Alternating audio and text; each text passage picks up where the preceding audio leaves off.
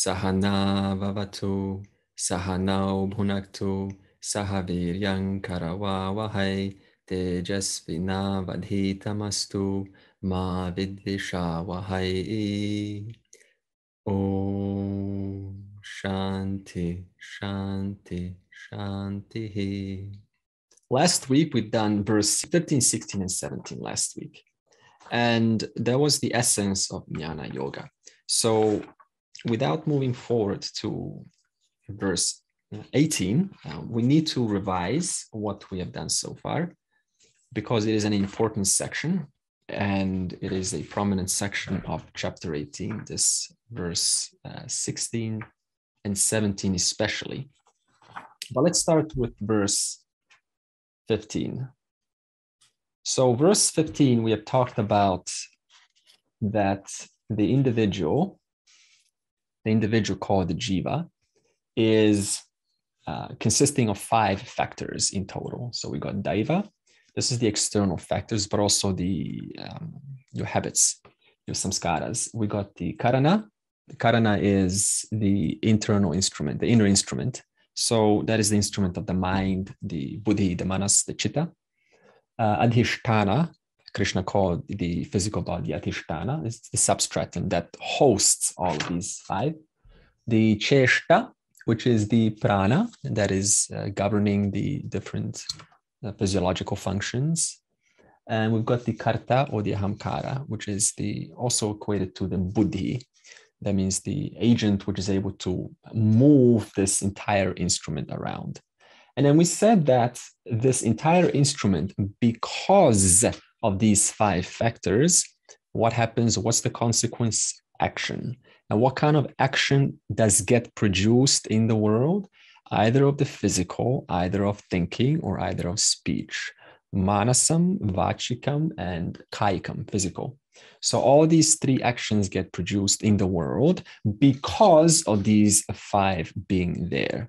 When the actions get produced, what's the consequence of that? The consequence is punya papa mixture. In other words, we either make a mistake or we do something good, and therefore we get rewarded or we get punished.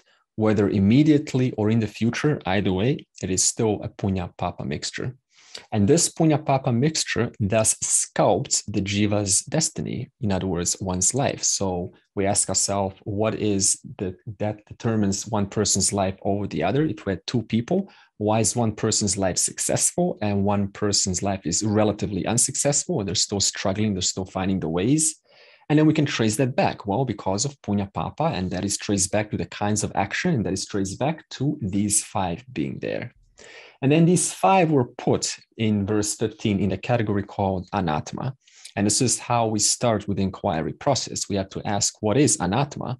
And we gave several definitions, but the prominent ones was anything that changes, that modifies, anything that is a change in intensity or a quantity or quality, anything that happens in life, anything that is experienced, anything that is reported, anything that can be known by the individual, anything that can be known whatsoever.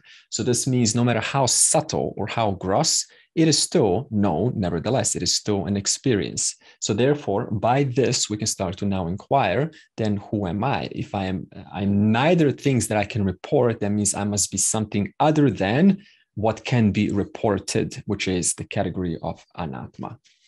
Okay. And that was verse 15. And then verse 16, we moved on and we asked the question, and we said, without defining what is Atma yet, we said, why is it that the jiva does not know about that? Why is it the jiva misses the obvious? And we gave several reasons. Jiva Srishti is a very important concept to understand because everyone falls for Jiva Srishti. What is Jiva Srishti? Jiva Srishti is the little voice, the little narrative that always wants to, has this narrative of should, this should happen or this shouldn't happen. And it happens to all of us. I'll give you an example because the person that we know most is who? Yourself. So I'll give you one example of my own. So some time ago, someone asked me a question via email, and I always reply to the email. And I asked they had a lot of different questions. So I was very careful and took my time to answer each one of them, like a little line by line. And I sent this email to them, replied, and I got a reply 10 minutes later. And I was taken back by that immediately. I thought, wait a minute, how can he reply with a new question? He hasn't even considered all of my well-structured, well-formed answers. And I didn't read his second question, which was totally unrelated to his first question. So then I sat down and I was just with this agitation. I was like, why do I feel agitated if I've done my duty by answering the question? You know that feeling where it's just there and you don't know why it's there, but it's there.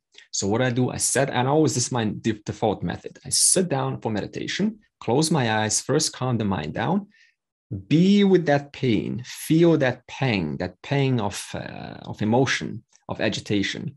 And then I started to ask, how would I have to interpret this in order for this feeling to arise? How would I have to look at this in such a way that something so innocent would produce this form of agitation in my mind? What would I have to believe in order for me to experience this pain or agitation or frustration right now? And then I started to inquire. Now, notice I did not discard it as anatma. So there is a time and place when you say atma, anatma, and there's a time and place where you put that aside and you go back down to therapy, ordinary therapy methods. And I said, I understood why. Because I had an expectation. I took my time and I value my time and I value my answers. They are qualified and they are informed answers. And he did not see that. So therefore, it was about whom? It was about the individual. I was making it about myself. In other words, there was an expectation. You're supposed to consider this. You're supposed to reply much later. You're supposed to reply according to what I said, not according to your new answer. So it was all about the individual. Therefore, okay. And you can feel that intensity from 10, drop 9, 8, and just go whoosh, 4, and then 0. And it's quite an amazing feeling. What happens? And it's empowering, isn't it? When you take a moment and you work it out by yourself and you see I was making it a personal interpretation, jiva srishti. You resolve it and immediately that pain falls down. So this is what we call falling innocently for these little interpretations, these shoulds and shouldisms, and therefore they cloud our vision. And question for you, are you interested in Atma, Anatma, Viveka when there is a basic emotion of agitation or disruption in your mind? Are you interested? Are you thinking about self-knowledge? No, we can't get it out, right? We can't get this thing out. Therefore, put Atma, Anatma aside, work it out according to inquiry, work out the source. And the answer is, it's always the interpretation of your own doing. Therefore, reinterpreted. Therefore, what is Jiva Srishti? Coming back to the point, I'm overlaying what is. What is? He replied, 10 minutes. That is what is. That is what has happened. And therefore, Jiva Srishti overlays that, or what should happen, and immediately that pain comes. So question is, or statement is, the proportion or the gap between how aligned you are with Ishvara, that the farther that gap is, the more pain is felt. The closer that gap, that means you are with what is, that pain is no more. That pain simply leaves. This is a very important concept. Why am I saying this? Because without the obvious, inquiry becomes very hard. The second reason that we stated why the jiva does not know this, number one, being preoccupied with their own narratives, is because the mind is gross. In other words, this mind is still thinking about matters like the bicycle and just basic family affairs and so on, which is understandable, as I said. And the mind thinking gross for such a long time, it is used to thinking gross. Therefore, it simply doesn't think about subtler matters. And we can observe this. As I said last week, the farther we go into the subtler matters like space, what happens? The mind goes into outer space. Now, if the mind calls the element of space outer space, then what do you think is going to happen when we introduce and we say the word God? It's going to go really out there. In other words, no wonder people have this innocent association between God, which is the subtlest of the subtlest, and Vaikunta, Svarga, heaven is always out there. Therefore, we can see how the subtlety of the mind is required for this knowledge to come true. At the same time, we can understand why we have churches, temples, mosques, synagogues, and idols, and so on, because the gross mind only relates to what? Gross objects. Therefore, we have to give it what the mind relates with. By this, we can see that there is a purpose for these idols out there, and therefore, there's no need to criticize. Now we can see why they're there. The moment your mind gets more subtle, there's a natural disinterest, or it doesn't have to be. There's more of a disinterest, a more objectivity towards idols, towards statues, and so on. Okay, so these two reasons were given. And then in verse 17, we stated the next question, having now answered what is anatma, what is atma? That is what's left.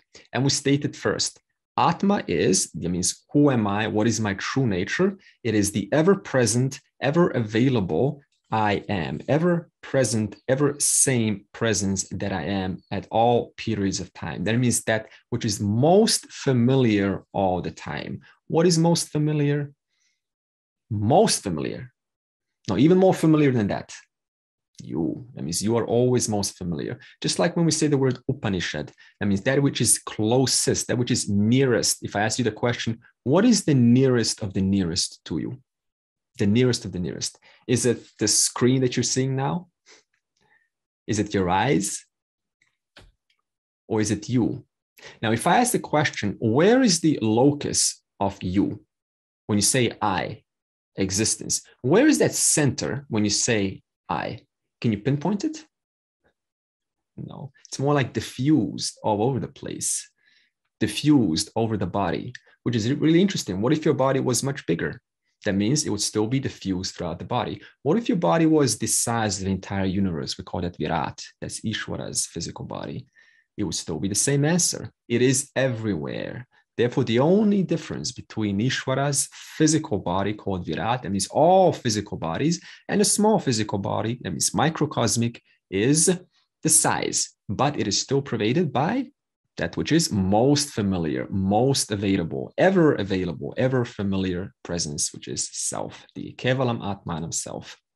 The second definition is actionless. Actionless, what does this mean? It means that the self has no capacity to do, has no capacity to enjoy, nor capacity to suffer anything. However, in association with the buddhi, it seems as if I have the capacity to do, to enjoy, and to suffer. Therefore, we say, I do, I enjoy, I suffer. Owing to that linking point of the association with the 5 sheets. Okay, so these two have been stated further. And then we said, once we first understood what is anatma and atma, only then we can move on to the second step and we can say, okay, having known, having concluded what these two are, now I can make 2 further conclusions. And what are these 2 conclusions? First is, there is nothing that can be done about these 5 because they are not yours. They are governed by the total intelligence, Ishvara. And they are doing according to what? According to the nature of the individual. And that nature, what is this nature? This will be expounded in verse 20 to 40, which is coming up. Otherwise, in simplicity, what is the nature of the individual? All of your samskaras and what makes you individual of your past actions. That means your life, your narrative. So there's nothing you can do about this. An impersonal mechanism that is part of this world. The second conclusion you say is, okay, so having known that I cannot do anything about this, then once again, who am I? I am the ever familiar, ever present principle of knowledge, in whose presence knowledge of these 5 comes to be known for what it is. In other words, who am I? I am the ever-present, ever-familiar presence, in whose presence knowledge of these 5 comes to be known. What do I mean by knowledge? That means anything that it arises in any of these 5, and whether we're talking about the inner world or the outer world, it doesn't really matter because this is changing. The mind's always changing according to the outer world. So it's one and the same. It's the world. It's just the world. So I am that in whose presence the world comes to be what it is. That means knowledge takes place. In whom? In whom does knowledge take place? In you. In other words, this is an important concept. You are not because of this. You are because of you. The mistake that we make is we think, I know myself because of these five. I know that I am because I have a body mind. No, right now, you know that you are not because of these five. You know that you are because of what? Because of you. Because the self is self-validating. It needs no validation from the body. In fact, the body sensations need you for them to come into their presence, for them to come into their being, and therefore be verified as that distinct attribute. So these two conclusions get made. And then we said, which was instigated by Mina, a good comment, was about the word doership. Now, what is releasing doership? Releasing doership means letting go of the notion that I am a doer. How does this notion get released? What we call discernment between that which comes to knowledge and that in whose presence this comes to knowledge. And in whose presence does this come to knowledge? You, in your presence. It doesn't come into your partner's presence, it comes in your presence. In other words, you're constantly making that distinction. And this distinction initially is called paroksha jnanam. What is paroksha jnanam? It is cognitive process. It is a deliberate process, a process that happens in the mind, in the buddhi, that constantly makes this distinction between that which is ever familiar, ever present, and that which is constantly coming in presence because of my presence. And this paroksha jnanam initially starts as this mindful process. Slowly, like anything, becomes an automatic process, just like driving a car. You drive a car and then immediately after some time, you just let it go and it's automatic, spontaneous. So yes, it is an intellectual process at the beginning, but through the course of time, it releases from the need to constantly make a discernment and becomes an effortless, spontaneous discernment. And therefore you can just let go of this idea. Going back to verse 15, what is in here? Sensations, limitations. So whenever we feel pain, what are we identifying with? What am I identifying with whenever we feel any kind of pain? We're identifying with that which is inherently limited. Therefore, what is paroksha jnanam at the beginning? It is making a distinction between anatma, the source of pain, and atma, the source of contentment and joy. Now, I want to ask you, do you want pain? Put your hand up if you want pain. So that proves inherently you know you cannot be that, because you cannot say I want it unless you are that. But what happens now? Do you want contentment and joy? Yeah, we all want contentment and joy. So this is inherently revealing to us that which we already identify with. Therefore, you don't have to call it atma anatma or self and not self. You can just say I am discerning between what? Pain and contentment or joy. Pain is illusion. Joy is the reality. Pain is sleep. Joy is awakening. Pain is falsehood. Joy is the truth. So we are constantly, deliberately making a choice through our free will. Is it between pain or is it between contentment and joy? Again, going back to verse 16, you have to be careful. It's not just about discarding. You have to sometimes just put this aside and deal with the matters jiva srishti. So you have to make this decision on your own.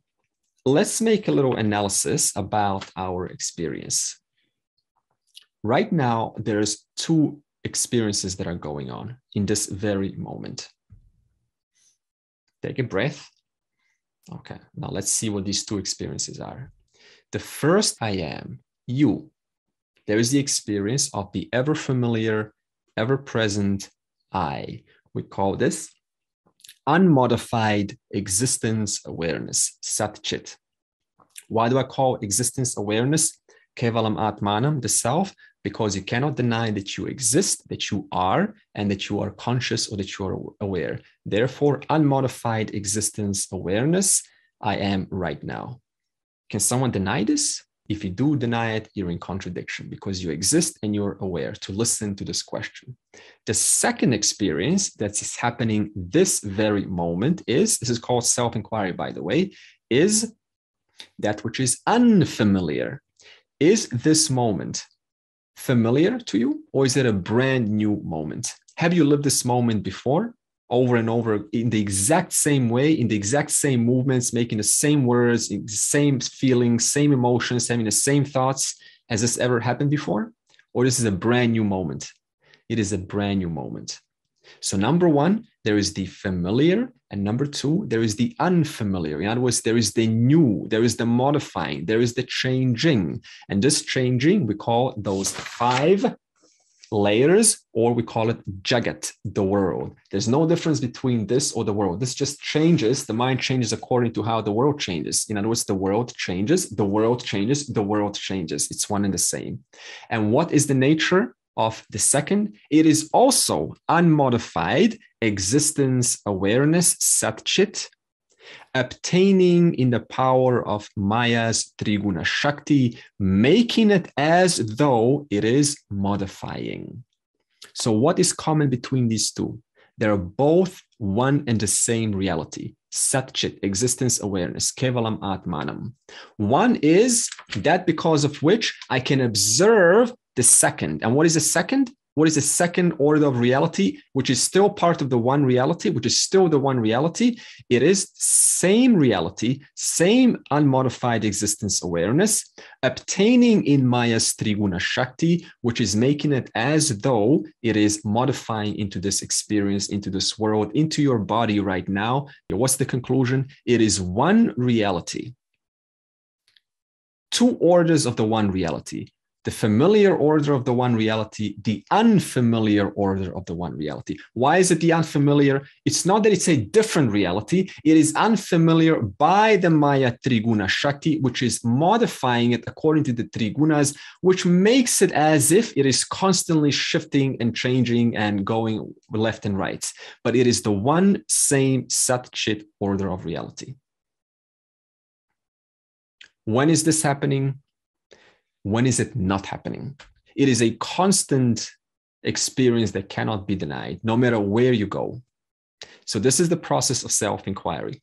Now, what is the logic for this? The logic is very simple.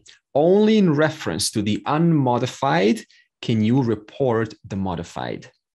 Only in reference to the familiar can you report the unfamiliar. Just like being a train. Only in reference to the unmodified environment, the still environment, I can tell that the train is moving forward. Finally, let's apply this to our own thoughts. Because what is our life made of? Thoughts. When the class ends, you'll be thinking, what should I do tomorrow? What should I do today? I'm hungry right now. This is a whole thought. This entire class right now is nothing but a thought. Okay, so let's look into our thoughts because that is all we have for our entire lives. So you look into your thoughts right now. What is a thought? It is nothing but modified existence awareness. The next question comes is, how do you prove that my thoughts are existence awareness? The answer is because my thought exists. And number 2, because I am aware of each thought. Therefore, what is the content of all your thoughts, all emotions throughout the entire life? It is existence awareness, apparently modified through Maya's Triguna Shakti. Therefore, you're only ever dealing with the one reality, and there is these 2 orders of this one reality that one called the jnani is constantly alert to and never loses track of. Atma, Anatma, puts it in the right place. That's all moksha means, having things in the right place. The focus is in the right place. Not losing track. Okay, so it is a moment. Let's deal with it. Let's deal with the jiva srishti. Or if it's not so bad, if it's not so intense, then you go one step forward, one step higher, brahma-vidya, and you go, okay, so this is the same reality, Sat-Chit, but it is modifying. It may not be a pleasant modification, but it is nevertheless the one same reality. Okay, so this is the essence of what we call brahma-vidya or atma-jnanam or self-knowledge. As you can see, it is a order. There's no skipping. There's no going zigzags. It is step by step, and it is for you to apply. Okay, so final conclusion. What is the content of each thought? Suppose I ask you right now, okay, Lorena, what is the content of each thought? My perception of what you're discussing. Okay, and that entire experience, that my perception of what you're discussing was nothing but a modification of Satchit. In other words, this is what the jnani is, or jnanini is constantly keeping in mind. Everything that happens, category number 2. Because it's happening, because it's coming to knowledge, category number 1. It's interesting because the teaching of the Gita and a lot of your teaching earlier stresses the importance of distinguishing between Satya and Mithya, Atma and Anatma. And this is why the teaching about orders of reality is important, but ultimately everything is Satya and everything is Atma. Those distinctions themselves are just another part of the universal party, superposition. Good. So wonderful. So Robert is putting a very good point. So the ultimate understanding, and this is something that Robert reminded me, one step before moksha. What is one step before moksha? Atma anatma viveka. There's still a need to discern that from this, the unfamiliar from the familiar. When the understanding is full, it is effortless. But why is it effortless? That's the question. Because the understanding is, no matter whatever I discern is still the same one reality. Therefore, why should I discern in the first place? Why should a wave, which is nothing but the water, discern other waves, which are also the water, when it's only water? Therefore, there's only Atma, but this Atma, owing to Maya's Upadhi, has an apparently a different order of reality, which we then attribute, which we call Mithya or Anatma. But it is the one same reality that you're ever dealing with. That means you cannot be away from what is already the absolute truth this very second. Having a hard time, you're still that. Having an easy time, you're still that.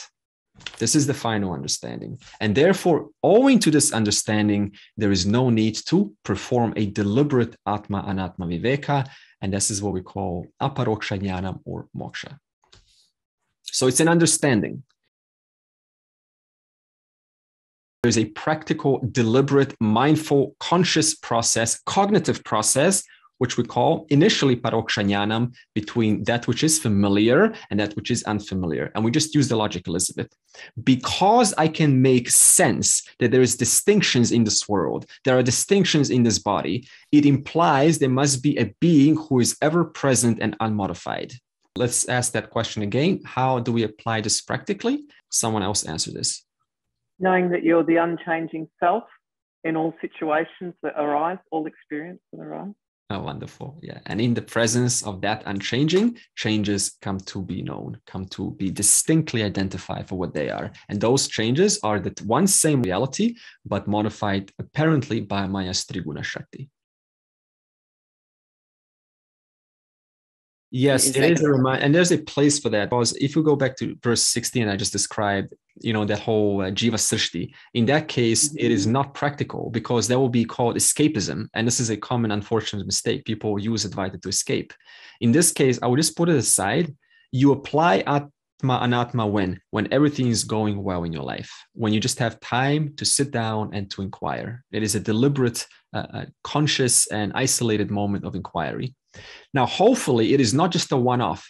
It becomes your life. And this is why we have the process of karma yoga. So we can introduce, the world to contribute to this one reality. And therefore, whatever you're contributing to, Elizabeth, reminds you of what? Satchit, the unmodified Satchit, which is apparently modified through Maya's Triguna Shakti. Okay, so you're using the world to remind you of self-knowledge. That's how you get practical about this. So we ended verse 17 last week by stating the question, how do we strengthen this Atma Anatma Viveka? And the first method I gave you was through changing your language. because for such a long time, we've been used to associating the I to how we feel, to how we are, and so on. So therefore, instead of saying, for example, I am feeling tired, you'd rather just say there is tiredness in this body. Just that little distinction right there. Or you can also say the self that is looking through these eyes is the same self, the same reality looking through all of our eyes right now. One self, different experience. Why is the experience different? Because there is a different person there, a different upadi, different superimposition. The second method by which we can strengthen this is objectifying anatma. In other words, putting everything in front and saying, okay, so this is an experience that is modified indeed. The third method is by identifying these 5 components. So in other words, you say, where is this happening? It's happening right now in one of these 5. And therefore, that's called objectification. Another thing that we can do is we can, as we will now see, we can come to see what is it in whose presence do all of these things happen. And Krishna is going to use a different model called the subject, the object, and knowledge, or the knower, known, and knowing. This is another model that Krishna will tell us. And by knowing these 3 models, this model of the 3 constituents, we can also objectify that as anatma. And finally, the last method is we will go through 6 factors that the jiva needs to optimize, needs to uplift from tamasic and rajasic all the way to sattvic, such as willpower. What kind of willpower do you have? Is it rajasic willpower or tamasic willpower? What kind of knowledge, or what kind of knowledge do you see the world with? Do you see it through tamasic knowledge? What kind of doer, what kind of attitude do you have? Is it tamasic attitude? Is it rajasic attitude? Is it sattvic attitude? So these 6 factors have to be uplifted to sattva guna. So that's what we will embark on. Jnanam nyeyam parijñata trividha karma chodana karanam karma karteti trividha karma sangraha. Knowledge, jnanam, thought corresponding to an object of knowledge, jnanam, and the knower, parinata, are the threefold cause of action. The doer, karta, the object, karma, and instrument, karanam, means of doing, are the threefold constituents of action. Thank you. So we have knowledge, object of knowledge, and knower. And then Krishna takes another route. He says doer, object, or instrument. So it's talking about one and the same thing, just different vocabulary. Now, before moving on to verse 18, in verse 1 to 17, so we're in verse 18 now. Verse 1 to 17, what has Krishna done so far? He has summarized the entire Gita using only 2 sadhanas, only 2 possible sadhanas, which you can fit every other sadhana under: karma yoga and jnana yoga. We often say, there's bhakti yoga, there's upasana yoga. Okay. Ultimately, there's only karma yoga and there is jnana yoga. Karma yoga means anything that involves action, including upasana yoga, which we often attribute between chapters 7 to 12. So even upasana yoga being action will fall under ultimately karma yoga. Verse 18 to 40, Krishna will take another route at summarizing the entire Bhagavad Gita by answering 6 principles that are required for anyone's success, for the jiva's success, for the mind to work well, to be healthy, to have a healthy perspective, to think well, to do the right thing. So this will be expounded, and each of these 6 topics will have 3 gradings of sattva, tamaguna, and rajaguna. Now, going back to verse 18. So the question is, what prompts the jiva into action? Action. What kind of action? It could be speech, it could be thoughts, and it could be any form of physical movement. So these 3 is classified as that which we can do as an action. So whenever we act, what happens? Why do we act in the first place? For revision, we act because we want to gain a positive, enjoyable result. Therefore, I act because I want to enjoy. Now, when the enjoyment happens, it prompts the doer of the action to put another action into the field to re-enjoy again. And therefore, this reinforces the doer. So let's put some order to this. Doer, the individual, the karta, the doer, the ahamkara, the sense of I, does an action for the sake of enjoyment. When the enjoyment happens, the doer will put another action to re-enjoy again. And this at the same time will reinforce the individual, the single individual. And therefore, the individual will slowly, slowly build their life that they have today. So you ask yourself, why do I have the life that I have? Because you have done actions in the past for what? To suffer? No, to enjoy. And when you have done it again to enjoy, it slowly sculpted you the kind of person that you are today. In fact, the kind of actions that you do today are what? The kind of actions you've done before. And therefore, every single time, this makes the person who they are. Why do you paint? To kill time? No, you paint because you like to paint. It makes you feel great. And therefore, when you see that great result, it makes you feel good. And you go, wow, I want another, I want to feel good again. And therefore, you become a great painter after some time. I've just started to practice the piano, and I'm playing the Twinkle, Twinkle, Little Star, which is quite hard for a beginner. And finally got to tune both hands. I felt fantastic. I'm like, oh man, I can hardly wait for this class to finish. I'll put the piano right in front and I'll do it again. So this is how slowly the jiva gets sculpted into some new character that they are.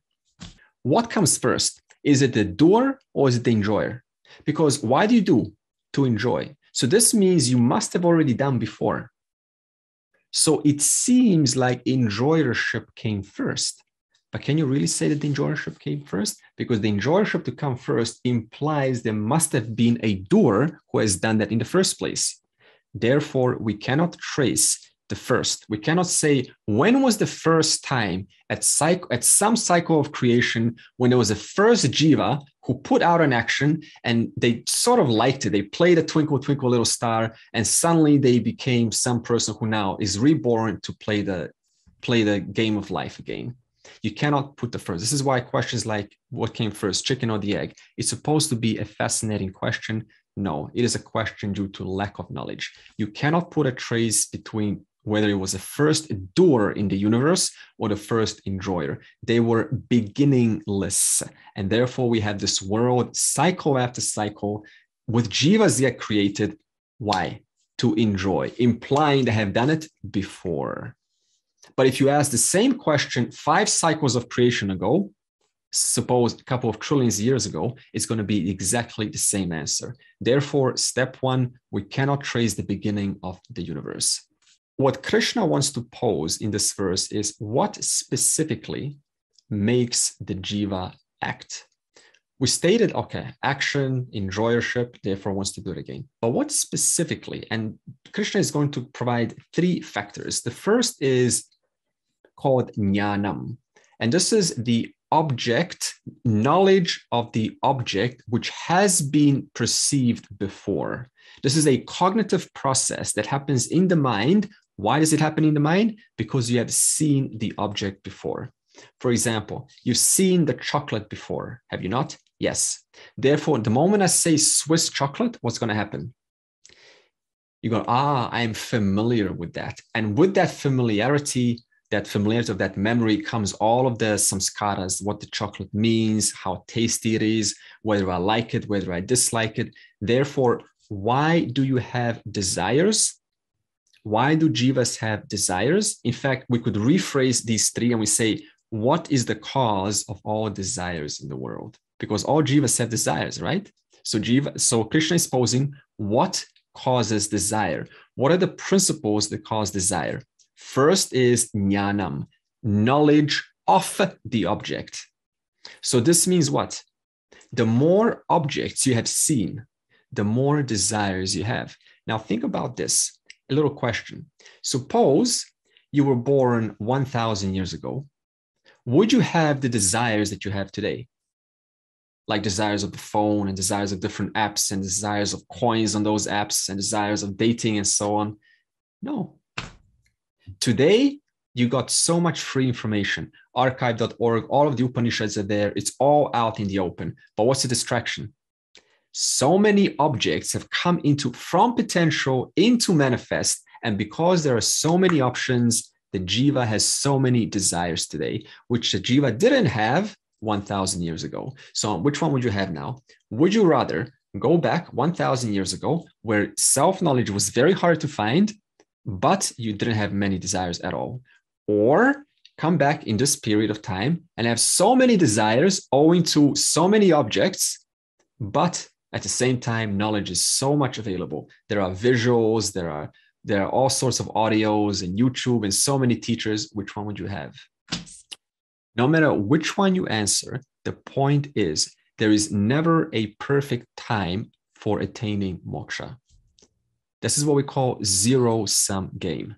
If you go before, no desires, but self-knowledge is so hard to find. You have to travel, right, to find it. Today, so easy to find, but hey, you got so much opportunities and so many desires. Therefore, we can see how this world works. Zero-sum game. There is never a better or a worse time for attaining moksha. There is only one, though. Before the Vedas came, you had to wait. From the previous cycle of creation, those jivas had to wait to grow into, little ants and fish and then apes and then monkeys and so on, all the way. And even when they became farmers and agriculturists and they could be running around with some decent food, you still had to wait as a jiva for what? For a few jivas to start thinking about reality and start extracting those perceptions and writing them down. You had to wait for that, which means that what is the punishment if one doesn't attain moksha and the cycle of creation ends? Well, you get another chance, but you have to wait again. And then again, you have to wait for the rishis to start to receive the knowledge. And therefore you go, oh, okay, finally the Vedas have been provided. Now I can attain moksha. So you can see how this process happens. Every single cycle of creation, a few individuals with clear minds owing to the past cycle of creation, that means sattvic minds, come to the point of perceiving reality and starting to, out of duty, write it down, out of duty, teach it. And that duty transforms into what we have today, self-knowledge in the form of Vedas. So going back, first point that is required for desire to take place, knowledge of the object. Krishna calls this jnanam.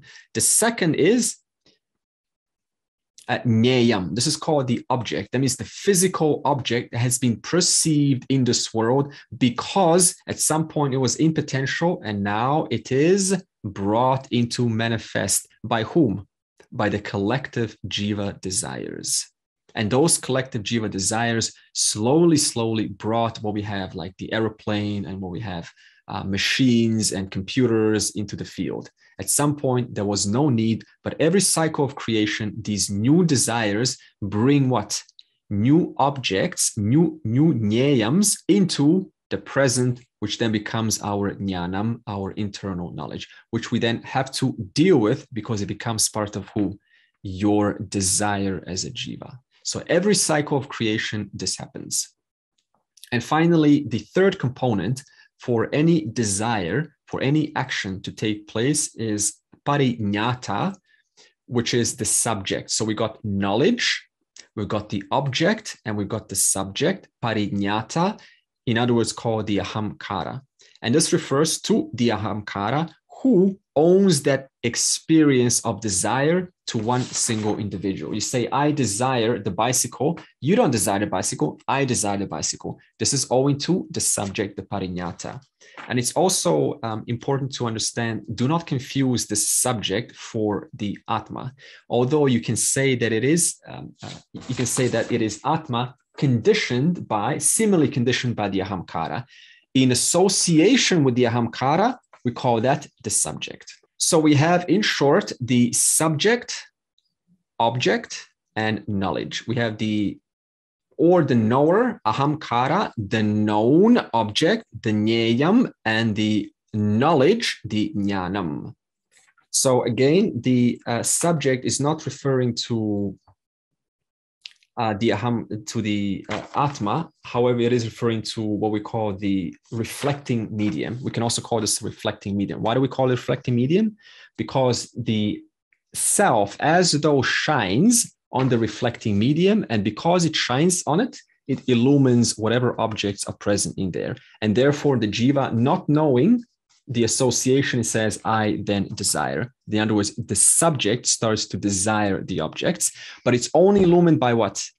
By self. In the presence of self, the objects get illumined, but not knowing the nature of self, For that reason, the person says, I desire the object, not knowing it is only because of me, because of my presence, that the object gets the chance to be desired in the first place. This is the consequence of avidya, ignorance. Let's give you a little example how this happens in real life. Okay, so we've heard theory. Let's go into a little bit more relatable. First step, object. Okay, so jnana, object. What kind of object? I don't know, maybe a pen, a new shiny Apple 3 pencil pen. Okay, jnana, wow. Now it's become part of what? Knowledge, jnanam. Okay, now what happens then? Pravrti, nivrti. What is pravrti? According to either my samskaras or how I feel right now, I will feel attracted to this. This is called going towards. In psychology, we call this towards and away from, pain and pleasure. So either after knowledge takes place, pravrti, I want it, or nivrti, I don't want it. I am repulsed by it according to two principles. One, samskara, that means your habits, your impressions, and two, your present state of mind. Once pravrti and nivrti have taken place, what's the next step? Action happens. What kind of action? I either do kayikam, I either think manasam, or either say vachikam. What does that do after the action takes place? Punya papa mixture. And what does that do? It sculpts the jiva's destiny. So let's go backwards. Current destiny, owing to the punya papam, owing to the action, owing to pravrti nivrti, based on knowledge, which is a result of object. Let's go forward. Object, knowledge, nivrti, pravrti, action, punya papa, final desire expressed. Therefore, the person says, I want, I don't want. And therefore, their life is sculpted by that. Parinyata, jnayam, jnanam, chatrividha, karma chodana. In other words, the knower, the subject, the known, the object, and the knowledge. What is knowledge? The known object in the mind. These are the threefold that impel the jiva into action, that impel the jiva to do, to desire, to be compelled to go out there into the world and grab things for itself.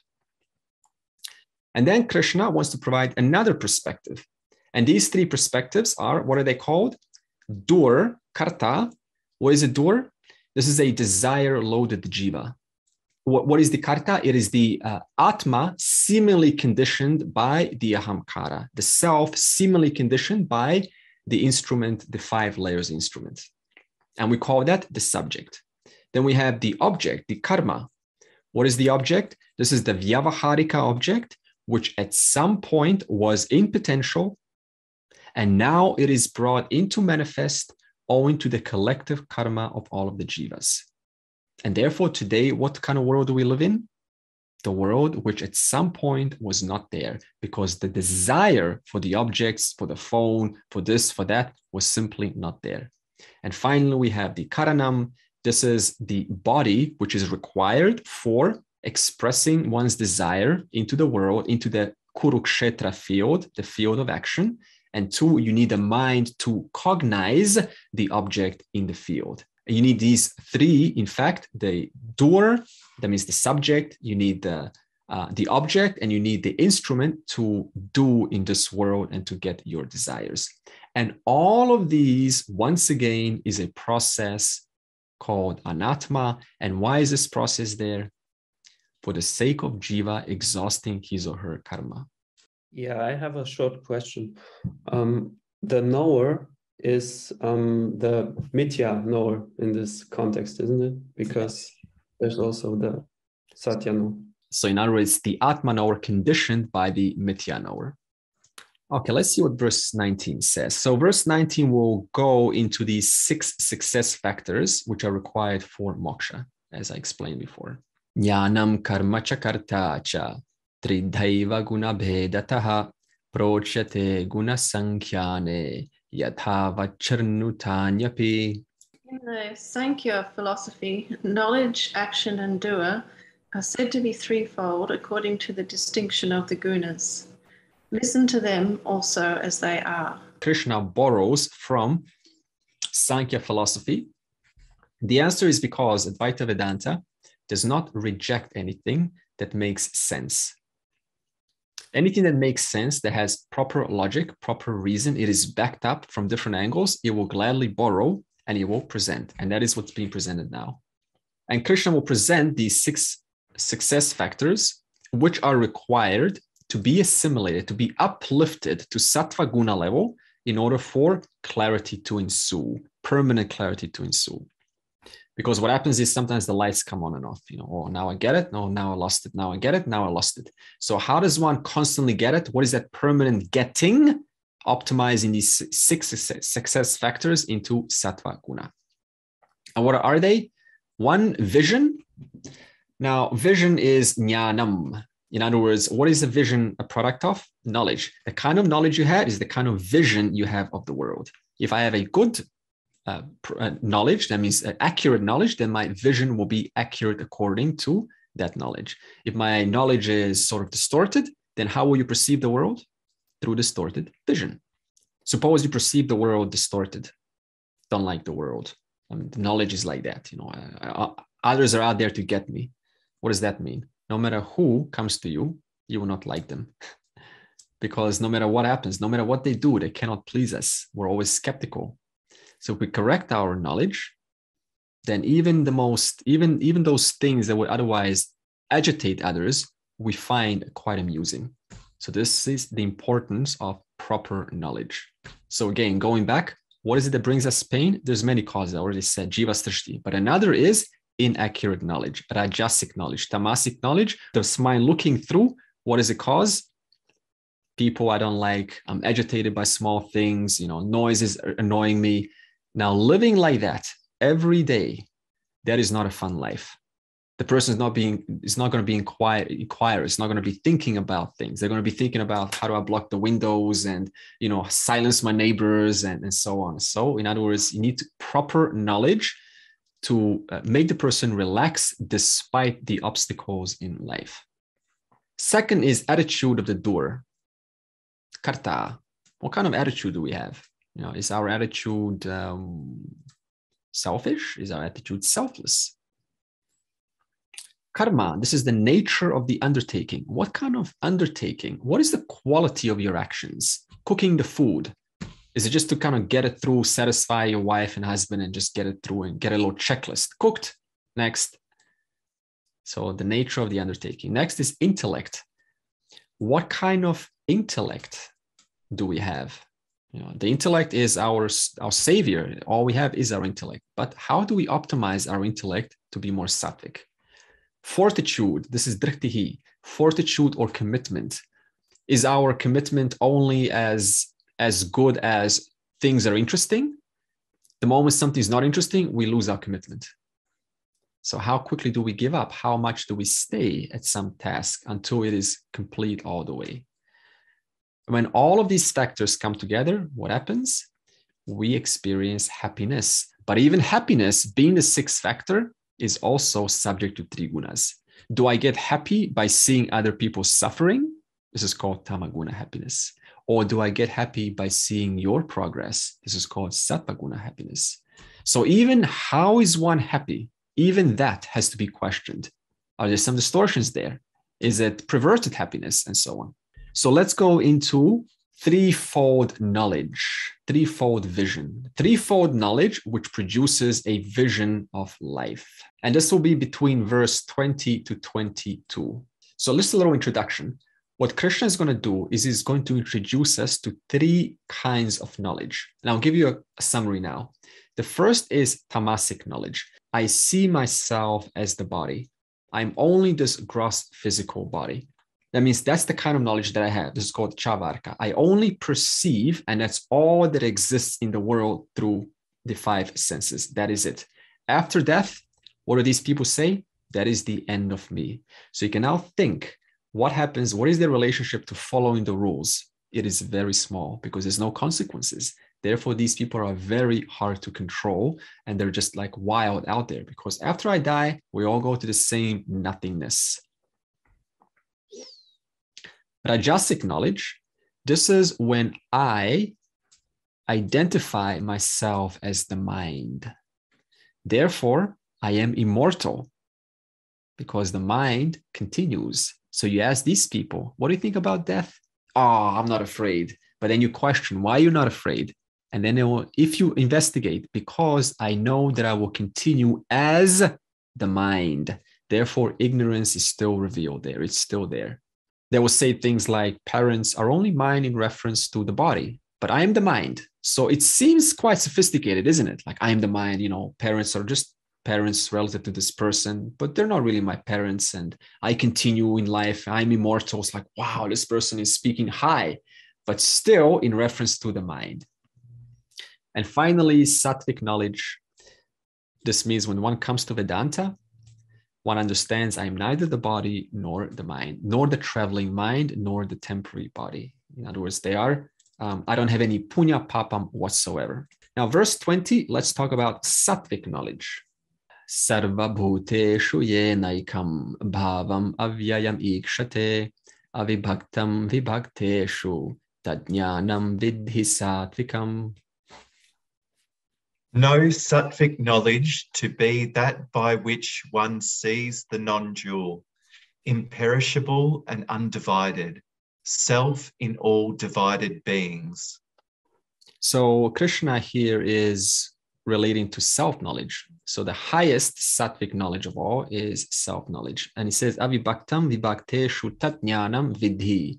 So right vision or right knowledge or sattvic knowledge, what is it?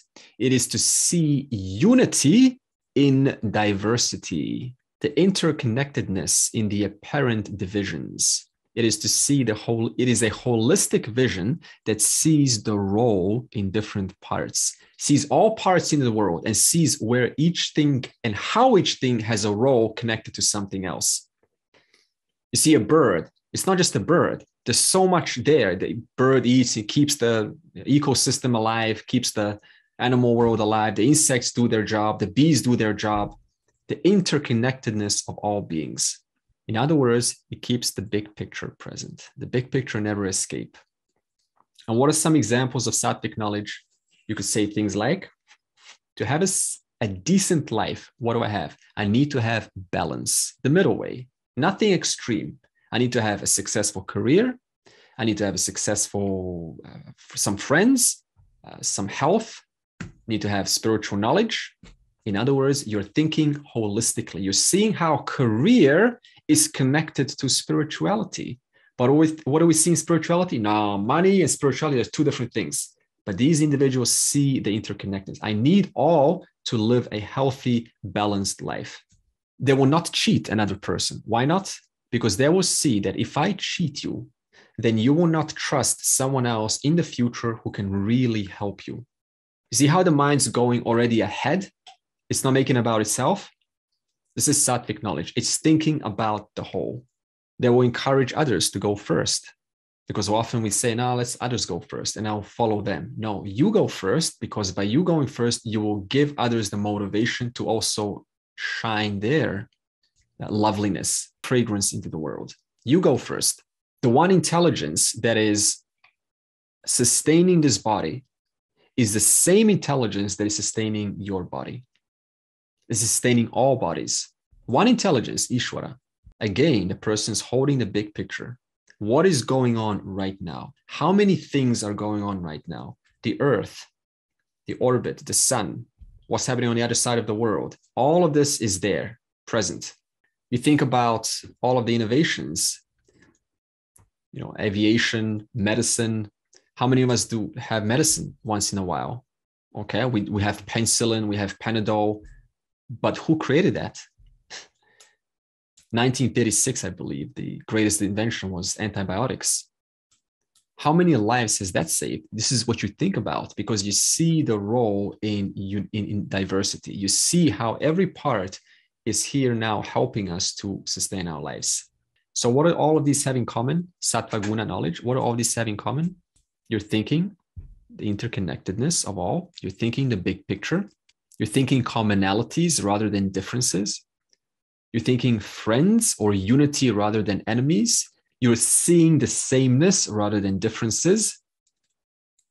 In conversations, what can I relate with you? What do I see in you that I can talk with you and we can relate in the same page, versus who are you? What are you doing? No, I don't think that's wrong. What else are you doing?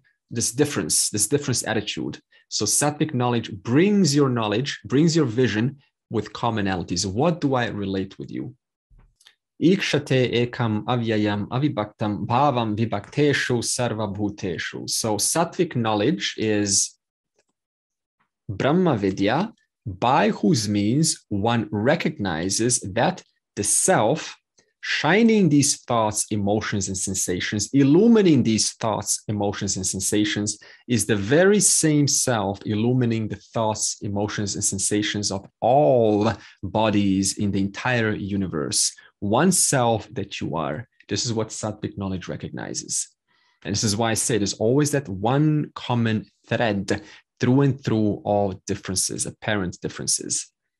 If we put this into another way, what the verse is saying is there's only one field of existence whose nature is self-conscious. And in that field of existence, when a body gets born, that body gets illumined by what? Existence, awareness, you, and therefore that body becomes conscious.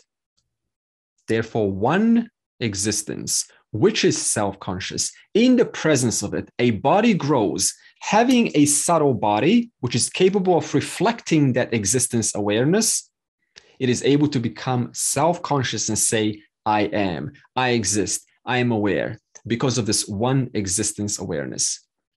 Paramarthananda uses a lovely example, and we say, well, how do you prove this existence awareness is everywhere? Because it's very easy to see it in a body. It's the body's alive and it's like speaking and it's dynamic. And now we use the example of light and fingers, and we say, well, you can see the light. Why? Because it's bouncing on a reflecting medium, is it not? And you say, well, now suppose I put a black surface here. You say, well, where's the light behind? You say, well, it's not there. Well, it is there, because the moment I bring a reflecting medium there, you still see the light. Yes, you see my finger, but you only see my finger. Why? Because the one light is still and was there all along. Therefore, it is ready to illumine. So this is why I say when the body gets born, immediately becomes self-aware about its conditions, about its sensations, about its emotions. Why? Because the awareness, the field of awareness, was already waiting to illumine that reflecting medium. Therefore, the person says, I am conscious. And there's another example where we say that this field of awareness is like space. And space is a lovely comparison, because space is what? Attributeless. In reference to mithya, it is still an attribute. It's still a gross element. It is still space. But suppose space is the final reality. We say, what is space? Does space have any attributes? Does space have any attributes? No, it doesn't. Does space have sound attribute? No, it doesn't. Because if space had a sound attribute, then you could not make out individual sounds. They would be blurred out by the sound of space. It will be like this. Suppose the attribute of sound was the, and I talk,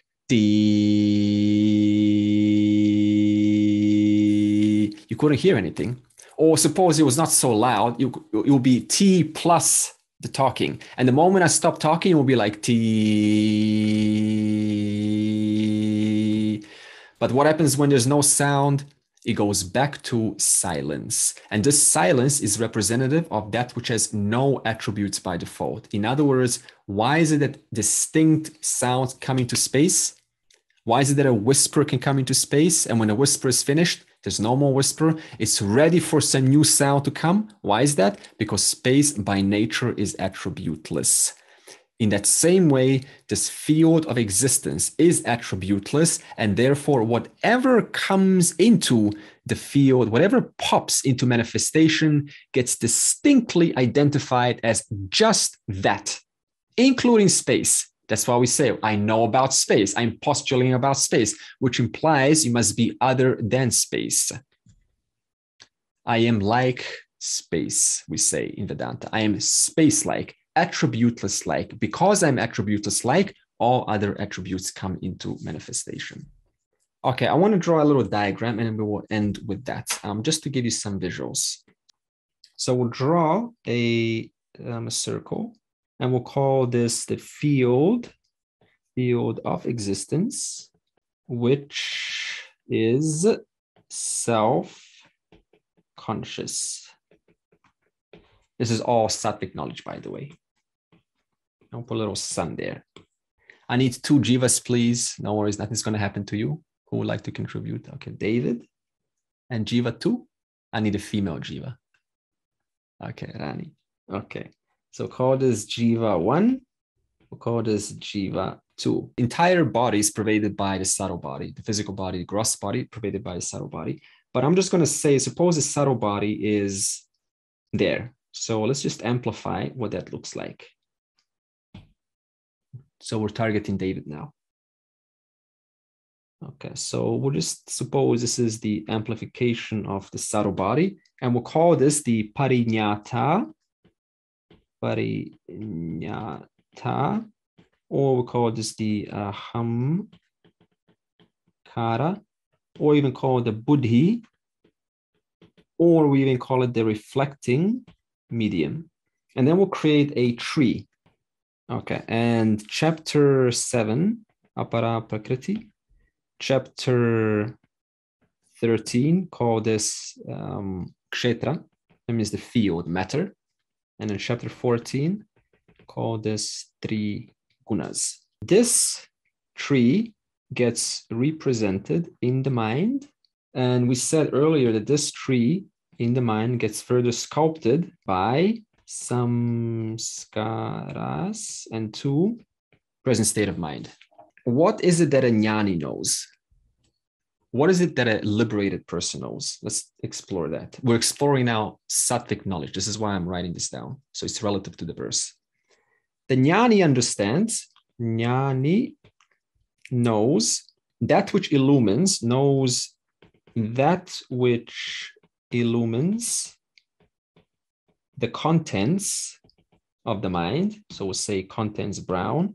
What are we talking about? This. That which illumines the contents of this mind is what? Is because of existence awareness. Because of existence awareness. Self. Kevalam Atmanam.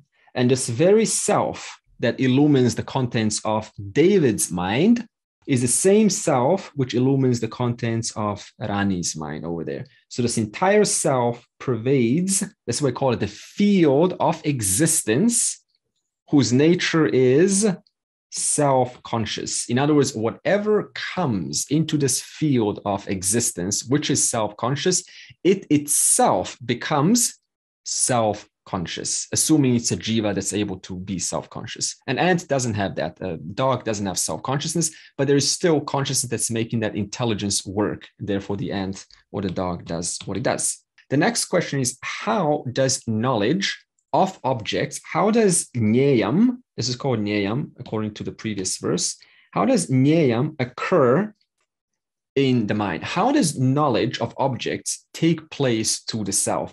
Because remember, the self has no power to know, unless it is associated to the buddhi, to the reflecting medium. So the question is, how does the self come to know? How do you come to know about this world, about this class right now, if you are not the doer, enjoyer, or the sufferer? Well, firstly, I'm talking about the field of existence, need to be associated to the jiva right now in order for this experience to occur. So there's 2 models to explain this. The first is self, you, shines on all objects of this world and reflects back to the pariññata. That means you're shining on all objects in this world right now. And it's reflecting back to whom? The jiva that's being worn right now. The one that's listening to this right now goes, oh, I am listening. Why are you saying that? Because you, the field of existence, are illumining this screen that you're looking at right now. And this screen is reflected back to the mind, which you are pervading this very second. Therefore, you say, this experience is going on right now. That's the first model. Or you can, so that's model number 1. Or model number 2, it's the same thing. You can say existence awareness, I, right now, the field of existence that's illumining all minds in this entire universe, am shining on this reflecting medium. Which reflecting medium? The one that's being worn right now, the jiva, the David jiva, the Rani jiva. I am shining on this reflecting medium right now. And this reflecting medium being illumined or being blessed by me, by existence awareness, I am able to, owing to the 5 gates being open, to the 5 organs of perception being open, I am able to, in return, shine and illumine the objects of the world. So right now, one field of existence, which is self-conscious, which you are this very second, are shining on your mind right now because your mind is blessed by you, existence awareness. And because the eyes of the jiva are open, it's able to shine into the world, and therefore other objects in this world get illumined. And this messy map model is an example of brahma-vidya knowledge, what Krishna is talking about. Yes, is this the same experience with blind people? Because they don't have a vision of what a tree looks like or what an object looks like. Yeah, they still know what nothing looks like. Nothing is still an object of knowledge. So what is the experience they go through with what we are talking about, awareness and consciousness? They go through an experience of nothing, because what's the difference between blackness and color? It's still an object of knowledge that comes to awareness in the presence of I. In other words, you take out senses, Rani, there's what? There's no senses, but that is still an object of knowledge. There's nothing to report. But the point is, in the presence of I, there is nothing to report. So even nothing is an object of knowledge. But they have the other senses, which is sharpened, not just the eyesight. They have the sense of smell, touch, and everything else. Yeah. And hearing. So there is a sense of something in their mind, isn't it? Yeah, so that sharpness is relative to the mind's capacity of being refined, being just sharp. But it's still a known object. It's still something that comes in the presence of knowledge. It's still an object of knowledge in the presence of self. So it doesn't matter whether it's dull or sharp. It is still what? Anatma. No, I was just thinking on the verge of the verse of the samskaras and previous past experience and past knowledge. Yeah. Like, we automatically, when we, as a child, is growing up, we know what a tree is, what things are. Yeah. So obviously through the samskaras, yeah? Yeah, but see, it doesn't matter. I mean, you can still know what sounds. So you're just talking about one little, section of reality, which is called form and color and shape, but there's still sounds to report. So for them, it's still the same concept, but they're just not occupied with forms. For example, you go and see a really beautiful Hanuman statue, and now it just stays in your mind and you're kind of obsessed over it. But the person who is blind doesn't have that privilege, but they will have the privilege of, for example, being more sensitive to sounds. Therefore, they will keep sounds in their mind to contemplate upon. Thank you. So, yes, Felix. Yes, another short question. But this mind I'm illumining is then also known to me as Satyam, isn't it? It is known to you because you, existence awareness, are shining on you, existence awareness, modified by Maya's Triguna Shakti. And because of that, there is knowledge to you, yes, a self, in association with the Felix. So finally, what is the nature of this field of existence, which is by the nature of self-aware, self-conscious? It is non-verbalized. It is non-participating. It is non-interfering principle of knowledge in whose presence objects come to knowledge because of self. Therefore, when we say I am, that is only a manifest form of something that doesn't need to be verbalized. You don't need to say I am to know that you are. That's why we say, what is the nature of Kevalam Atmanam, the self? It is non-interfering, non-verbalized, non-participating principle of knowledge in whose presence the knowledge of Anatma comes to be known, keeping in mind that even Anatma is also Atma, modified through Maya's Triguna Shakti. And this summarizes verse 20, which is sattvic knowledge. Next week, we will investigate Rajasic knowledge and tamasic knowledge. Sarve bhavantu sukhinaha, sarve santu niramayaha, sarve bhadrani pashyantu, ma kaschit dukha bhag bhavet. Om Shanti, Shanti, Shanti.